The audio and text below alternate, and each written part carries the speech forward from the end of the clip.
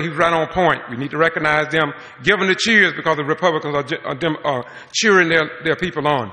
The Quarterman 10 over in Brooks County, I don't think they're guilty. But I want you all to know between the 24th and 26th, Gabio, the SCLC, now, Operation Push, Jesse Jackson may be over there, Joseph Lowry, all the heavyweights in the civil rights movement will converge on Quarterman. 3 days, Gabio is having a convention over in Quarterman. They're going to bring the forces from Atlanta over in Quarterman. I stood on the platform. There's a press conference. You can see it on Boston GBR or on my YouTube. And I'm telling you that it was a very powerful, the Reverend Lowry, he dropped the bomb. In fact, he said, let me put it in my own words. We think about the Quarterman 10, and we think they've done a great wrong over there. I want to tell you, it's not just the Quarterman 10. It's the Madison 8. It's the Tallahassee 4. This is across the nation to suppress and control the vote. And so if we as a Democratic Party don't get behind these people, if you don't believe they're innocent, get behind our party because we need and they need your support. One other thing. Did you not know that Brooks County got more people registered than Lowndes County? Do you know that we went to Macon? And do you not know this was in May of last year? They only have 800 people that are eligible to vote that are not registered. Just 800. And when we met in Macon, do you not know that they had the support of their community to travel from Brooks County to Macon saying they didn't do anything wrong? Do you not know that I have names of people that said the GBI harassed them, intimidated elderly people to the point that they would not even return to the polls to vote? That's a matter of fact. And I hope it come out in the trial. I'm going to take my seat. But look, the last week in February, I think all of us need to be over in Brooks County. I think we just need to take some ballots over there and register application, register people vote. What y'all think? I think we should. But anyway, if you all didn't say nothing, so I guess you don't agree with me. But it's okay. But if we keep sitting down and don't say nothing, I'm sorry, y'all. We got to do it. We got to do that about this thing. No, and not a single individual here can do it all by themselves. We must all work together, bring our friends. I have to confess that I was slack today. I had a previous appointment that I did earlier in the afternoon.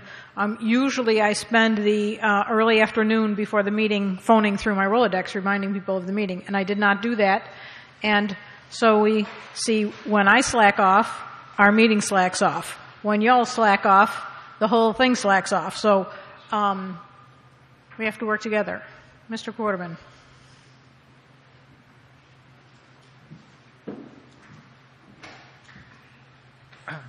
Howdy.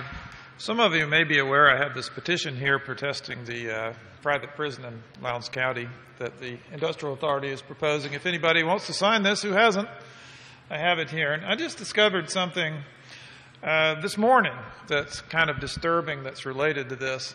You probably haven't heard about it because it hasn't been in the news unless you read the Lake blog, Lowndes Area Knowledge Exchange. That'd be Lowndes Area Knowledge Exchange.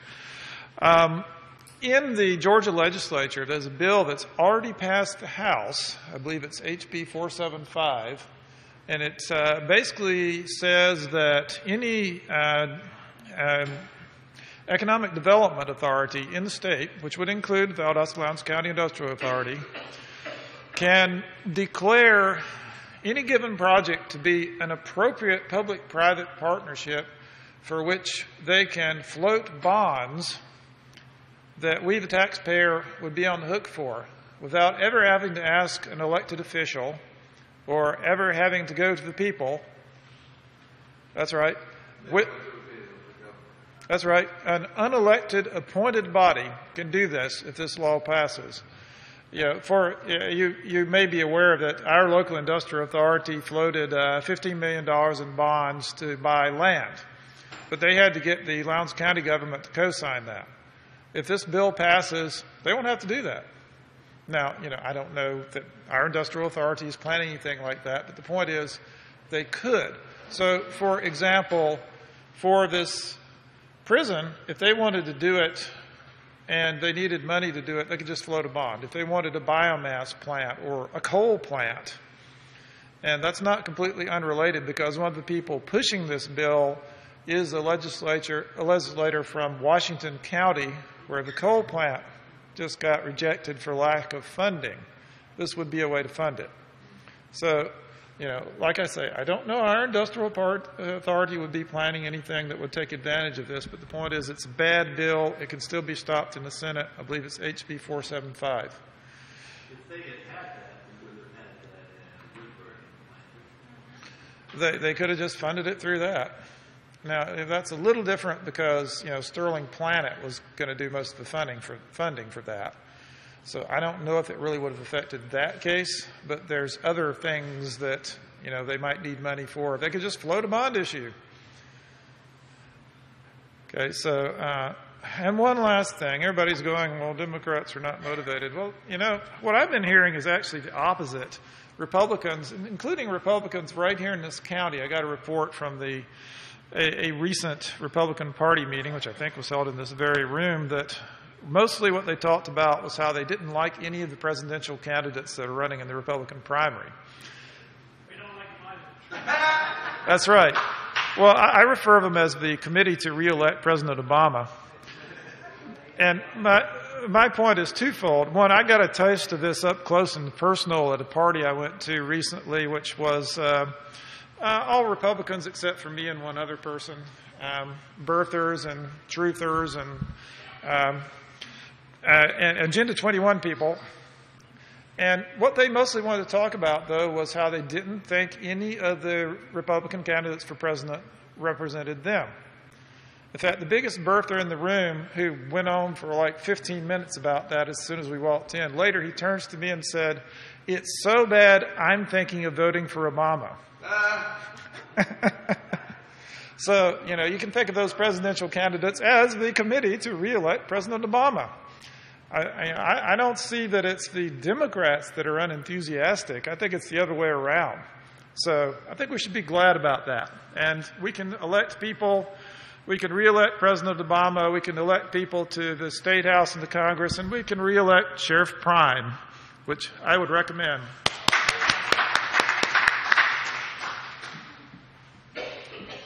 Every now and then I'll get to you. I had something to say about House bills. Every now and then I pay attention a little bit to what's going on in the legislature. Mostly I would just want to cover my eyes and my ears and say, please go away. But today I got a telephone call that was an automaton which said, we're making phone calls about school choice, and a bill in the legislature about school choice. And if you're for school choice, press 1 and we'll connect you to your representative, Jason Shaw. I thought, I don't know anything about this school choice bill. I best press 1 so that I can find out about it. And when I pressed 1, I got connected to the voicemail of some other legislator. So I hung up because I was not Jason Shaw. I might have left him a message. But the really horrible stuff is moving its way along in our legislature. I highly recommend that you go and speak to your legislator later. Amy or Tim or Jason or Ellis, they still are our representatives, and it's your responsibility to tell them what you think about school choice or, any other crazy thing they're doing. Now, Sheriff Prine, did you have something you wanted to say to us? Okay, he's going to address us as a citizen, and then we'll come to you, Elliot. Thank you. I don't mean to take the stage here, but what I wanted to address is you were talking about the private jail system. I'd like to voice my opinion of that. The private jail, from our study so far, is the cost of, and I'm going to use a figure of around 800 inmates in our county jail system. Right now, we're pretty close to 900 in our jail now. And we figure around maybe $36 a day to feed the inmate, and that's counting of course, the food and our employment. In looking at the private jail sector, of course, I'm responsible for the inmate, whether he is in a private jail or in my jail. If I'm going to be responsible for that inmate, I want him here. I want him in my jail, not a private jail. Another thing is the cost factor. Like I said, we're figuring around $36 per day. In the private sector, they're figuring around $64 a day. So that's our study, and I just wanted to address that. And I'm certainly, we've tried the private probation office, and if somebody in the private probation office, if we have an inmate or violation of probation, it doesn't take but maybe $2 or $3 for them to violate the probation and put them back in jail, where we can work with the state a little bit better. I just wanted to address that, and I appreciate your time. My number one member generator, Elliot Bergman. Yes, sir. How many members do we have signed up right now? I don't know the answer to that. I do know that last year we had the maximum number of people pay dues of any year that I've been attending here. So I don't know. I don't know the actual number, but I do know that our folder from last year is the fattest folder that we ever had.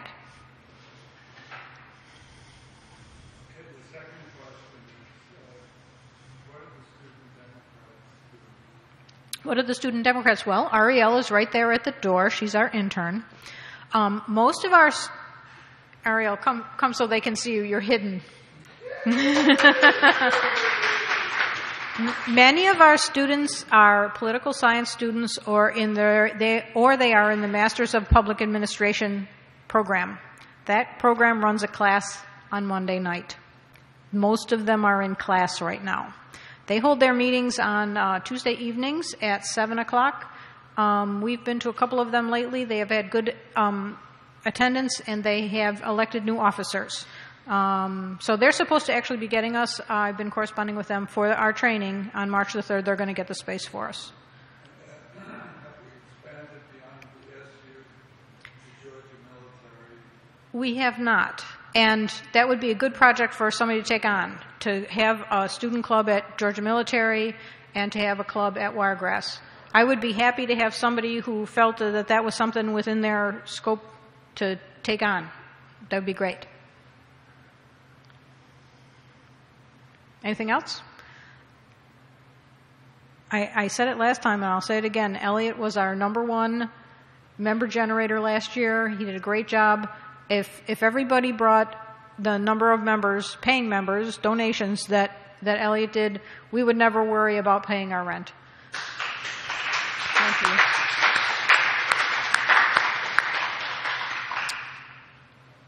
All right. Somewhere here I have an agenda. Is there any old or new? Citizen, you want to got something to say, Jim? Come on. Yeah. Okay.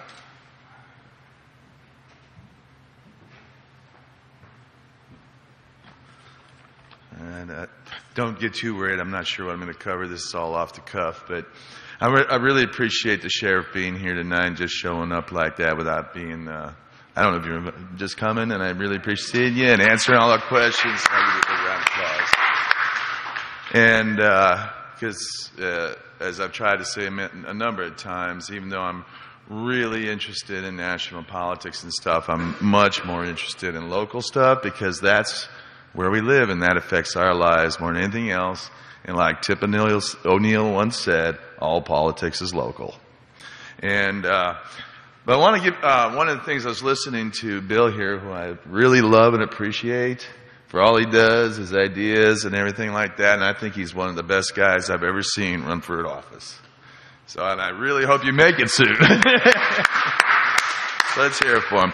But I was really interested to hear him say, and one of the issues he brought up that's really dear to me is who can afford to run? I mean, there you were running for Congress, just a local district to the House of Representatives in Washington. You said you had to pay $65,000 out of your own pocket, and that doesn't even count